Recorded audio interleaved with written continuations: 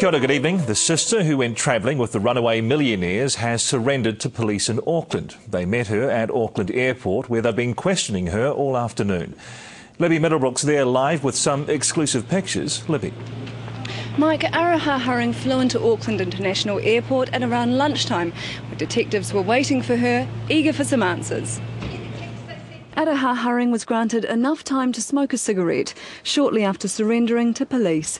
3 News understands she'd first made her own way to Hong Kong Airport and phoned her family asking for help.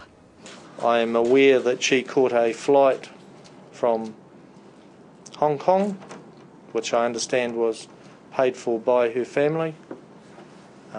At the moment she has been spoken to by police officers, and I can't tell you why she came back.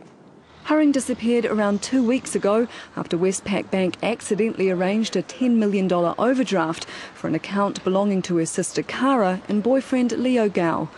Police are now urging them to follow Araha's lead and give themselves and the money up. They are young people, 29 and 30.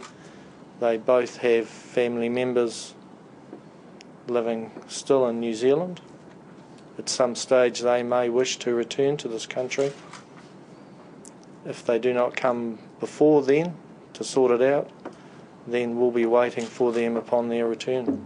The couple are travelling with Haring's 7-year-old daughter Lena, pictured here on the right-hand side of the photo.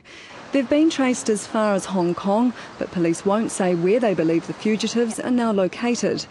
But they have started to prepare documents for a formal request for assistance from the Chinese government. This is the first step in a methodical look at this serious investigation.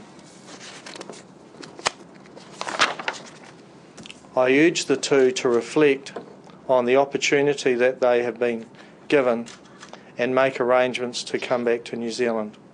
BP has now removed its signs and tanks from the service station Gao was running before he made off with $3.8 million of Westpac's money. When the crew shooting these pictures approached Araha to ask for an interview, she and the detective with her quickly ducked back inside. Mike, just how much Araha knows about the missing millions or her sister and Leo Gao's whereabouts is still unknown. Police have been questioning her here behind me now for around 6 hours, and we understand she'll be released to her family at some stage later this evening. Libby, thank you.